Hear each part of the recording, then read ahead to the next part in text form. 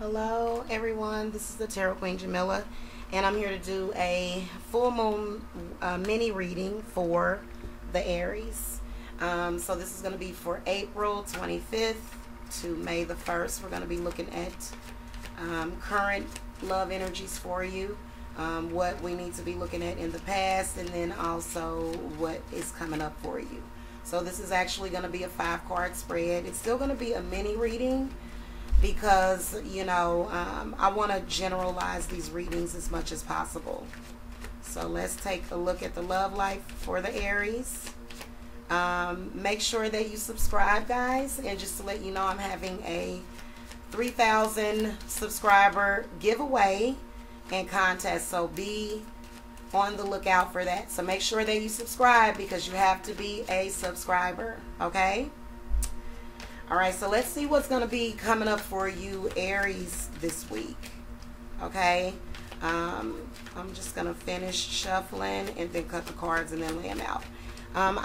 A lot of people shuffle before they come on and they lay out their cards. I'm thinking about doing it that way. It gives me a little bit of time, though, to update you and say hello to you guys and everything. Now, this is so weird. Okay, I have never ever seen a reading with all major arcana cards, Aries. So you got some major stuff coming up. Okay, you got 5 major arcanas. The first one you got currently is the Devil. Okay, so the theme for you this week is major changes. Are they going to be good? Are they going to be bad? The answer is they're going to be good. So let me tell you, the Devil card is coming up currently. So this means that you've got some dark energies around you. Some of you, Aries, might be coming out of some sort of bondage situation. Some of you might have just came out of some sort of addictive love situation. This person subjugated you. Or it could be the other way around. However it's a very intense relationship, and there's some negative energies coming up with this Devil, possibly even some witchcraft. Whenever I see the Devil, I do see the occult. Okay, so this is someone using dark magic, possibly. And I haven't been getting the Devil card too often, so it doesn't surprise me that I would pull this card, especially during the full moon. In the past, the Fool card came up. So this is number 0 in the zodiac. So this is the beginning and the end, to be honest with you. The number 0 is a representation of God. This is God energy. Not only that, I can see that there was a little bit of immaturity in the past. It could have been your partner. Or it could have been you. What's crossing the Fool card is Temperance. And so I do get the sense that if you are in a relationship currently, Aries, that there was some sort of new beginning that happened in the past. Okay, if you are single, I can see you getting involved with someone that is sort of immature, someone younger than you, and someone that just has that childlike quality, that childlike quality that just makes people fall in love with them. Temperance is crossing in the past, because I do see you, Aries, really having to be patient, or maybe this person had to be patient with you, because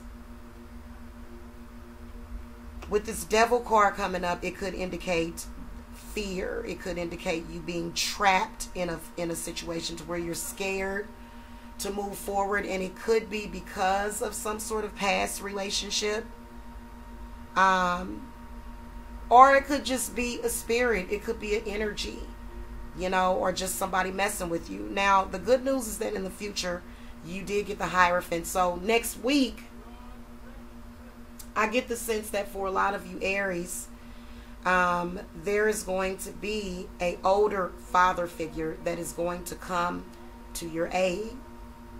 And this person is going to be all about doing the right thing. You don't have to worry about this person taking advantage of you, trying to get one over on you. This person is there to help This person is there to also remind you of what you need to do. So there's definitely some advice that's going to be given to you, and you're probably being given this advice all the time by this person, and you're probably going to finally listen to it. Now, what's crossing the Hierophant is the Magician in the future for you, Aries. And what the Magician means is you using the spirit, the fire, the air, the earth, and the water. You using the 4 elements and the spirit, because the Magician almost, it's like a pentagram. His head is the spirit, because you can see the spirit, his aura behind him, and then he has a pentacle in his hand, so it's upside down, but his hand is going up. He's got spirit, earth, air, fire, and water. And the sword represents air, which means that he's very intelligent. The wand is representing fire. And this is the will to survive. So this is up by the spirit. This is why the wand is being held up higher than the other ones, because this is your identity. Knowing who you are, not allowing anybody to tell you who you are, which is very important. That's one of the biggest hurdles that so many people have. Then he's got the pentacle, which is representative of earth. Okay? So this is earthly pleasures, okay, which is why he's on top of the devil. Okay? And then you've got his finger in the water, so he's touching the water. The water's red though, so, but this is, the cup is representative of water. So this is the ability to manifest and the knowledge of law of attraction. This is about manifestation. This is about the energies that you put out there. You know you're going to get them back, and this is a very responsible thing as an adult. When you become an adult, and the Hierophant is an adult. So the Hierophant is going to teach you to be the Magician, and it's going to be a major thing for a lot of you Aries out there. And I could see this totally helping your love life. These are very positive cards in the context of love. The Magician card, just to let you know what this Magician stands for in the context of love.